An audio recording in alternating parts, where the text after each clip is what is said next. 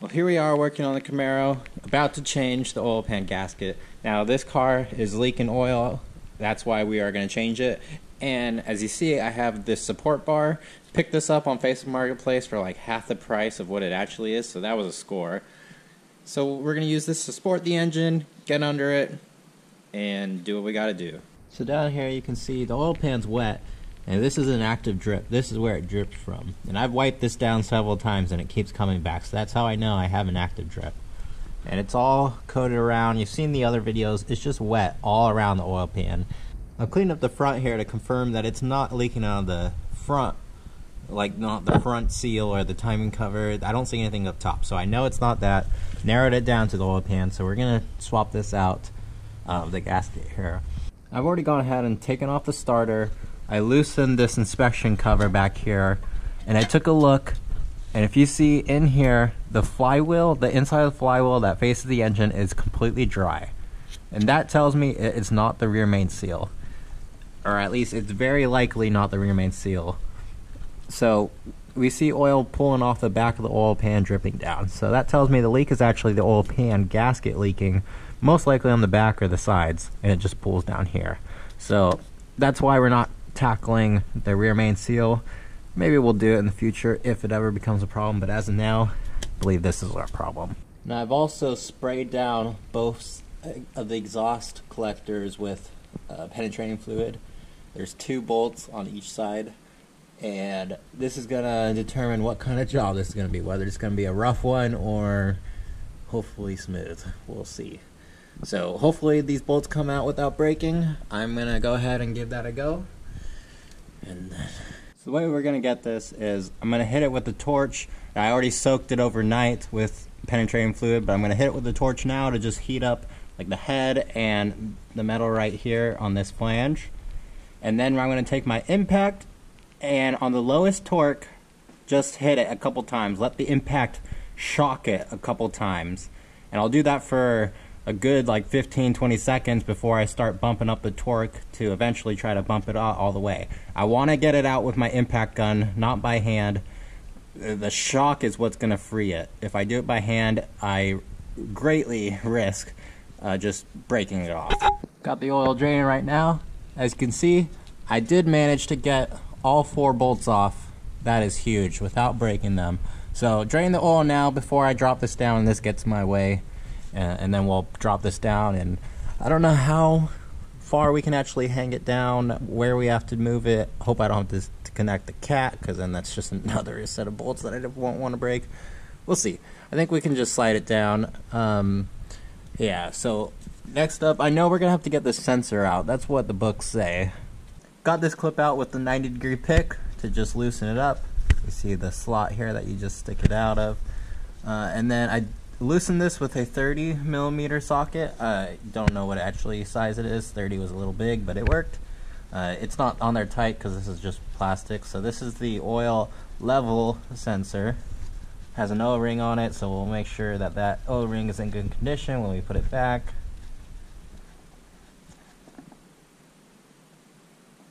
And it just looks like a big plunger.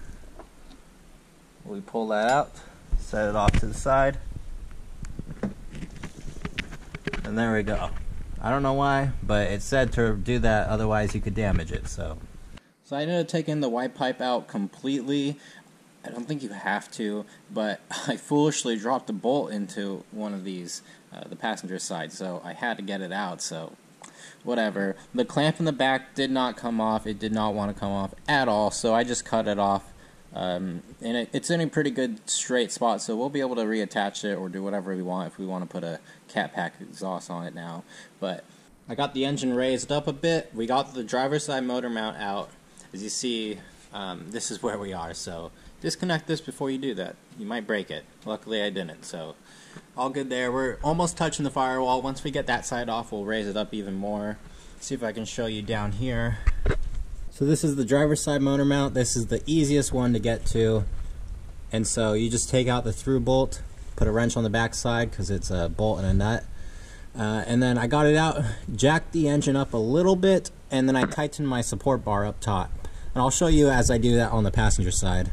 Here's the passenger motor mount. This side's a different story. The through bolt hits the AC compressor, so we won't be able to remove that unless we remove the AC compressor, and I don't really want to do all that. So instead, what I'm going to attempt to do is, you see there's 4 bolts that bolt the motor mount to the subframe or the K-member here. I'm going to try removing those 4 bolts, the one you see on the right, and there's one on the left, and this little cubby. And yeah, there's 4 of them. So I'm going to try removing those, see if that does the same trick here. Passenger side motor mounts out. Got the jack supporting the oil pan just a little bit, not much. And then we can come up top and tighten these down. And I got them tightened as good as I can get them. And the engine's up quite a bit.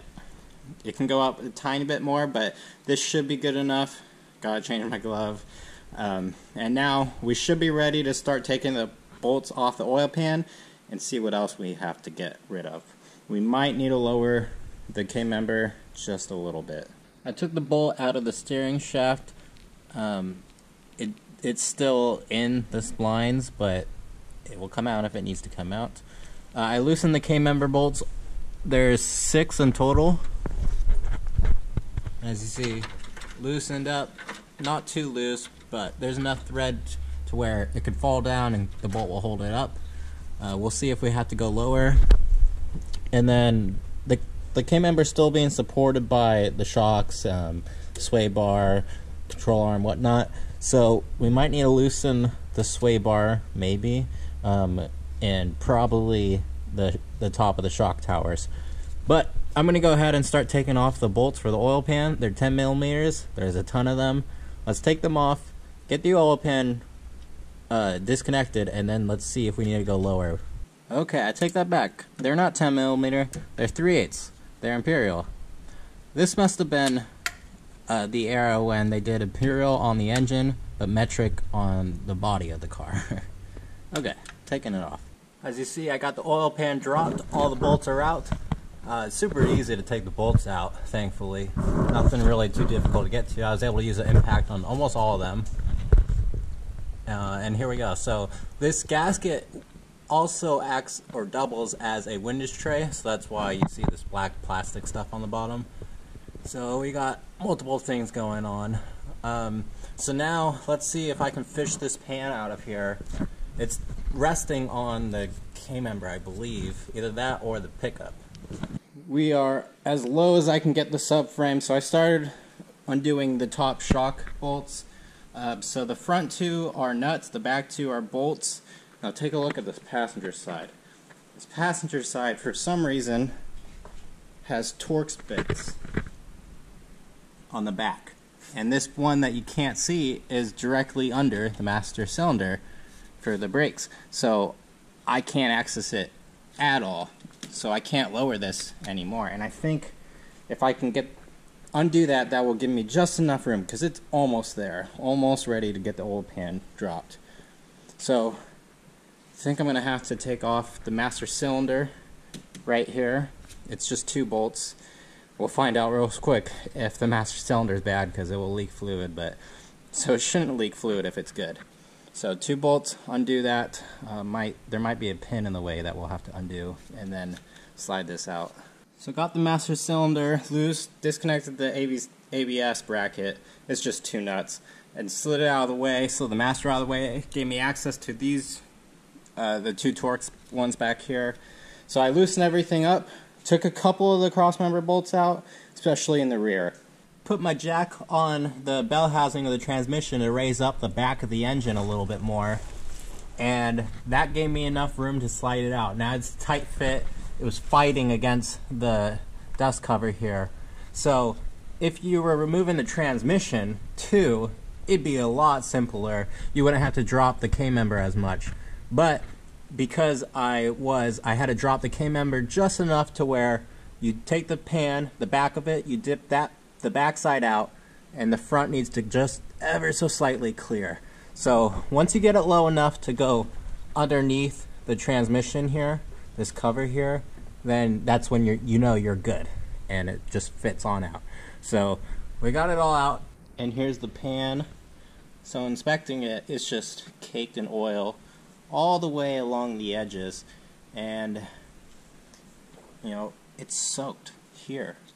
Like right here, you see the gasket seam, but you see oil behind it. Pretty confident it was the oil pan leaking. And so here we go. I pried it out with my pry bar to break that glue seal because it was glued in. We still got some more on the back. Okay, there we go. That should be all of it. Now we just have to fish it out of here. It's, as you see, it's pretty tight. Oh, I just busted it. Okay, I think we have to remove this, the pickup, to get it out. Alright, got the pickup removed. It was a 5/8, and then pulling this on out. Okay, let me put this somewhere so it doesn't make a mess. Alright, here we go. Here's the underside. And so this is my first time seeing the bottom of the engine here and actually seeing rods other than at the junkyard when they're all easily torn apart. So pretty cool. Everything seems to be good. Now, I'll feel the rods obviously and just make sure everything's tight, but this engine sounded fine, so I don't have any concerns. Then we gotta scrape off a bunch of material here and reseal it.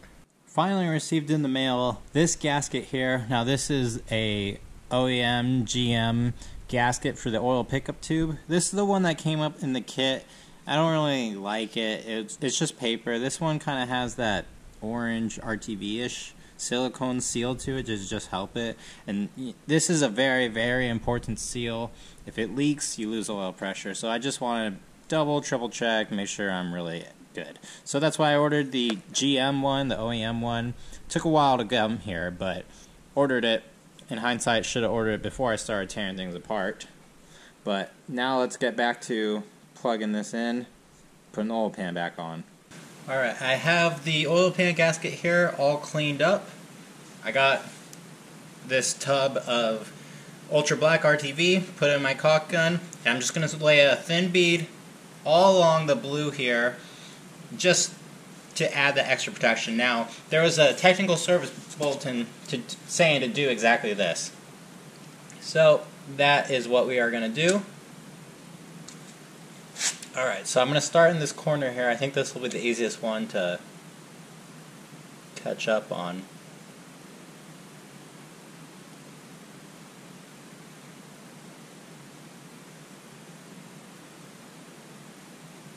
We'll just go all the way around like this. Just a nice thin bead. Supposed to be about 1/4 inch. I think we're just under that, but that's okay.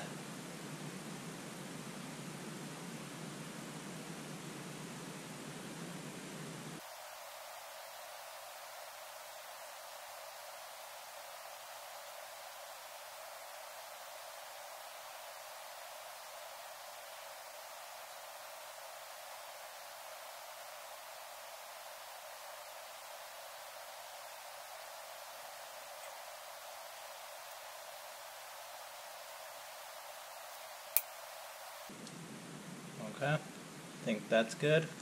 Now let's go under. Just put the oil pan gasket in here. You see it acts as the winch tray because it's all one piece. So it's in there, it's glued in, gonna let it kind of get tacky and whatnot. I got 2 bolts on it just to lightly seat it in place so it's not gonna go anywhere.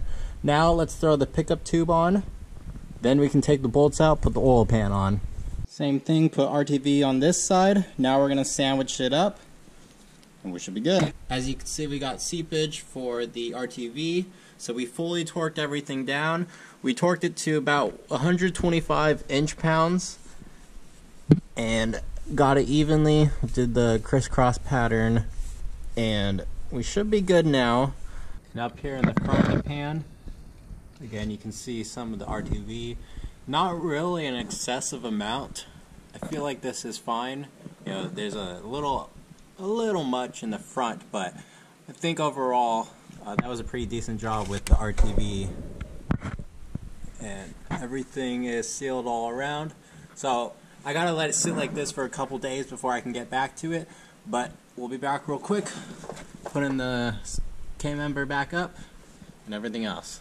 So I have the K-member all bolted up, I torqued it down, and I bolted the brake master cylinder back up, the front shock towers, those are back up, and I think we're good to ready to start lowering the engine and trying to line up the motor plates, the motor mounts down there. That's probably going to be a little tricky, but first things first, let's get the jack off the transmission to lower the backside, and then we can lower the rest of the engine. We still have about 2 or 3 inches to go. The transmission jack is out, so the only thing supporting the engine up is this bar. Now, this bar is thankfully easy enough to turn. I just got to hold this still, which doesn't take too much force, but I just lower it down and it's coming, and I'm just going from side to side trying to do as even as possible. I made sure the steering shaft is out of the way. It was tucked up under the mount, so that would have been good, but it's out of the way now. So underside shot, you can see how far off we are. I just got to keep lowering it till it lines up, but then I'm also going to have to just play with the engine. I'm going to have to maneuver it into the hole to line up and then throw the through bolt through. As you can see, just got done playing musical cars. The Camaro's all back together. Everything is good. Now all it is, we just got to drive it. We got a couple weeks until our first event coming up, so we're just going to do some shakedown city driving and whatnot, commuting, and just see how it does. But that's all. Thank you for watching. I'll see you in the next one.